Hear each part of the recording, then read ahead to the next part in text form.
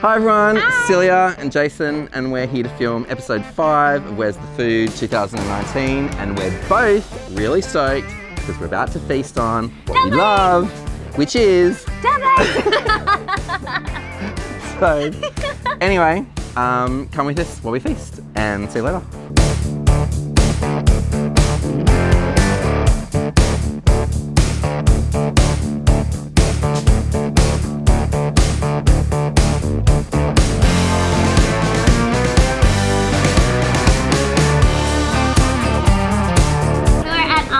Dumpling nominee, which is Yang's Dumpling. This is a new store in Enmore. The original store's in Australia and in Burwood, and they opened up in 1994 in China. And they've got have a billion stores around the world. 140. Very close. It's a lot. Okay, so what we have in front of us, we've got the steamed pork dumplings, or xiaolongbao, pan-fried pork buns, and then the pan-fried vegetable and pork buns. Then we've got the spicy dumplings in red chili oil and peanut sauce, and the vegetarian version in the of same that sauce. Yep. And then vegetarian dumplings and Oinkers. custard buns. Look how cute they are! I feel like I should just pick this one up with my fingers. No. I just go straight in. Lovely pork flavour. It's like a really clear broth. I can feel a little bit oily, but it kind of coats your whole mouth. But you can kind of see the texture of the skin, like it's not too chewy and it's not too soft. It's got a nice bite to it, holding all the juices together. Good lord, this is going to go everywhere. I'm totally stabbing it.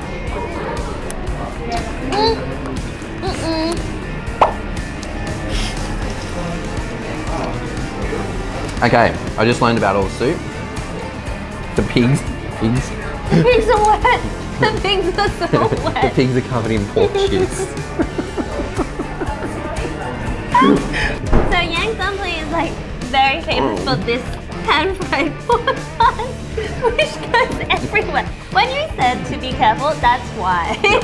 So again, the pastry is very thin. That level on the bottom, I love it. It's just like a tiny bit thicker, and the crispiness just.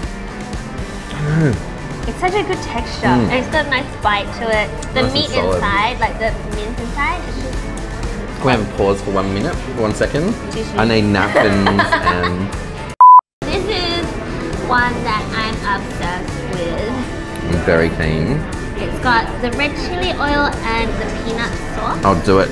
Do a double decker. You can see it's just packed full of ingredients. Also soup filled? No soup filled. The first thing that you taste is that peanut sauce. Heavy satay flavours. The chili at the back end. The wrapping is really nice. That, nice and thin, kind of translucent, like you can see the light coming through it. Yeah. Really and cool. look at that. Yeah, pour that sauce. Oh! This one looks like it's got more peanut sauce than that one. This one, I feel like you definitely need to put some sauce on it. What are the sauces? This one's soy sauce. And this is vinegar. You like vinegar with your... What's the purpose? I like the vinegar because it cuts through some of the fat and the oil. Okay. And it kind of, try it. I think you might like it more.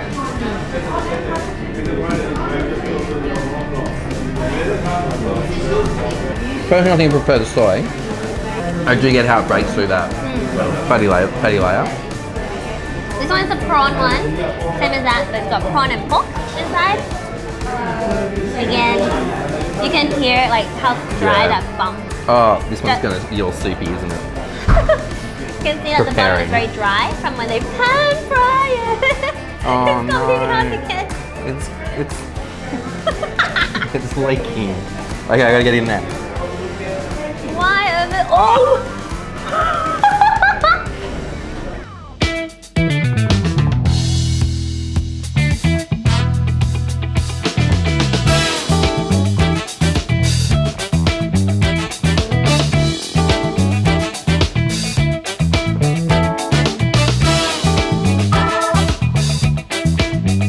Hi everyone, so we're kicking off venue 2 in the dumpling category, and we're at the Sydney institution known as the Chinese Noodle House.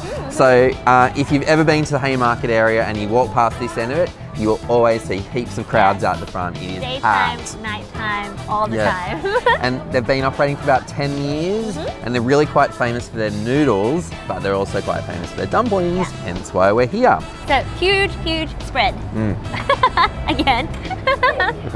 These are called 小笼包, I guess. Yeah, what she said. In Cantonese. And so these ones, I think you would have them quite often, which has the soupiness inside. I can't even pick the bloody thing up. Don't pop it!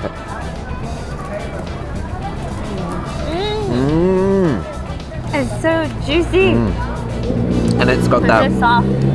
beautiful pork fat through it. And the skin itself is not chewy, it kind of just melts in your mouth. Yeah. I could have like 20 of those. So this isn't actually part of it, but we're just gonna have a quick one of these. Yeah. So this is what they're really well known for, which is eggplant. Yeah, eggplant. It looks so saucy. And it's fried. It's got a bit of a caramelization from the sauce. Think bit of garlic. Okay, back to dumplings. Okay, dumplings. So this is pork and chive pan-fried bun. Yep. Yeah. I'm scared. I don't want what happened. It didn't quite squirt. No squirts. No squirt. No squirts. But the bao is very fluffy. It's almost like a cake. Like a... It's like a bun. Nice bun with a and very it's very sweet. It's got that kind of brioche kind of taste to it. And the bottom is nice and crispy. So now we've got a pork, prawn and chive steamed dumpling, and we've got 2 of them because they're really good. One for him, one for me. Yeah, pretty much.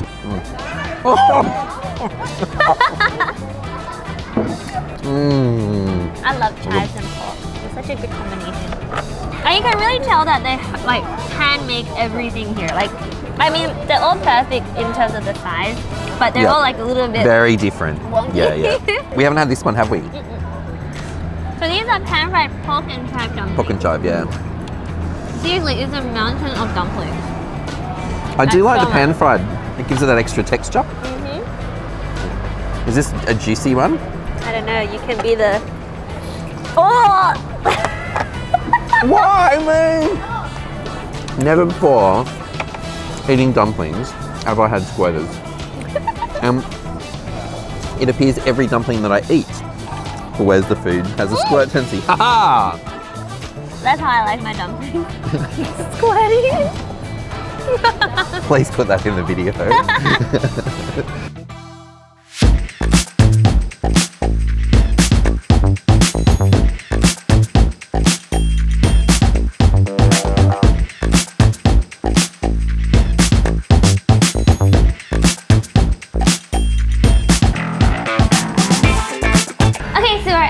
Number 3 of our dumpling category, which is Tai Fung, and we are at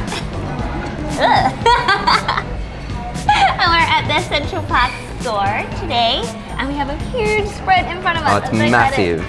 So it started up in Taiwan, Taipei, 1972. Best year ever to be born. So who says? And it's expanded across the globe. And coming here, I don't know, a few years ago, I think. I mean, they have a really, really high standard. Like, look at these, they're like perfect. We were watching them make them, and they weigh out each piece of skin on it, I guess you call it skin or pastry, and then they weigh up the amount of meat in each one as well before they wrap it up. Yeah, and so at the one at World Square, they've got a person that walks around and checks everything. If it doesn't meet spec, it's gone.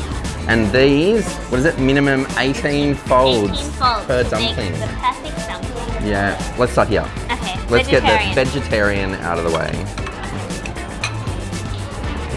Thank you. And I do like how they put they've got like the little steamed cotton on the bottom so it doesn't stick. Yeah, and look how thin that one is. Yeah. You can actually see all it's almost the translucent. veggies and stuff inside. First thing I noticed is how fine that pastry is. It's strong enough to hold together, but it pretty much falls apart in your mouth. Yeah, got like a little chewy bite to it, which I really like. Divine. So let's go for the one that everyone knows Tai Fung for, which is the soupy dumpling. Yep. You can actually see the soup like jiggling around inside. So this is the tradition. It's just pork, isn't it? Traditional pork dumpling with soup. Let's actually see how much soup there is inside. Oh, Whoa! It's a great amount of soup in there. And the first one we've eaten that hasn't exploded into a massive squirt fest. But it's also of the size where you can put the entire thing in your mouth. So hands down, best dumpling in Sydney. It's a pork and prawn dumpling in a chili oil broth. And it has a nice little spice kick to it, but the flavors the payoff is insane. It's divine. Again, super translucent, like pastry to that. It's insane. That chili oil, it's just like a hug going down your throat. Love it. Not that spicy, but the shrimp is very bouncy inside. Yeah. I just want to eat all of this. It's so smooth, it's silky. Right? Let's go for this one. Siomai. Thank you. Which is a dumpling. It's got, as you can already see, a little shrimp inside. Yeah, so it's a different fold here. that puts a cork in the top. Yeah.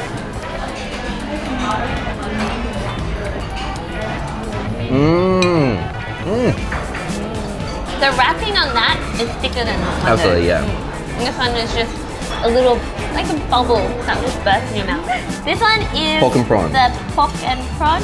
I'm gonna need my spoon to help keep that. Oh, look how generous that is.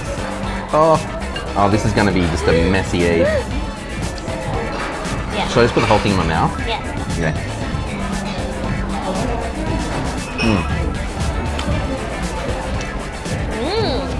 It's a much different broth, a lot lighter, sort of less umami and more of that sort of salty chickeny flavour. But because it's in the soup, the skin is extra silky, extra smooth, and it just falls apart like a beautiful noodle. Yeah. So this is a special that they have because it's truffle season. Solid. You can see the bits of truffles come out. Yeah. And you can smell it. Yeah. It's like really, really intense kind of truffle earthiness. You see the bits of truffle in there? Yum, I'm going in.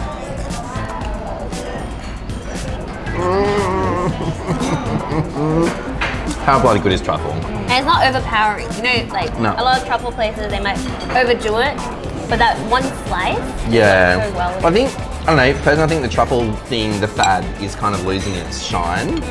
And I think a lot of people now, they're either shaving on the top, which doesn't have much flavour, and they're not infusing it properly. But having the truffle in with the soup is giving it this beautiful, it's what truffles are made for. Yes.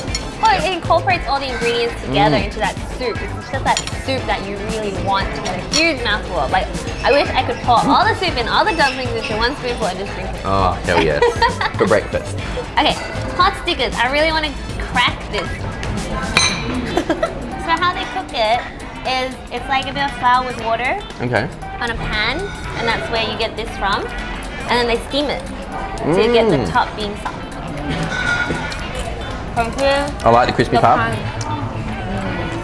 There's like big chunks of mushroom in there, some ginger, and each like dumpling is really packed full of filling. That is huge. But not, it's still quite a small manageable size. It's a perfect mouthful. I'm in dumpling heaven. So, we have wrapped the dumpling category. And it was sensational. I wish there was like 6 venues that we could have filmed at.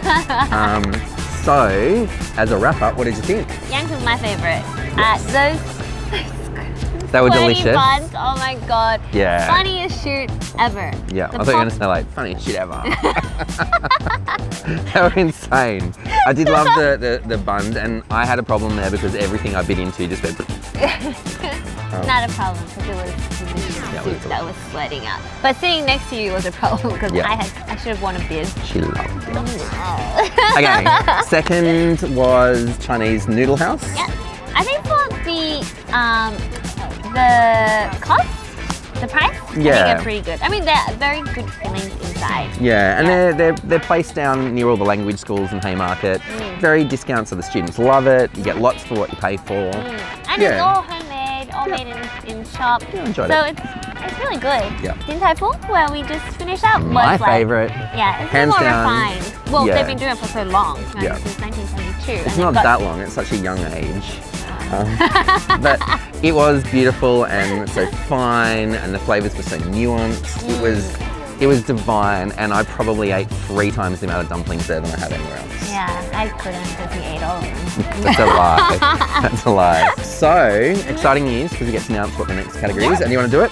It is chicken palmy. Yeah. Oh, any palmy. Yeah, well, schnitty palmy. Palmy. More schnitty line.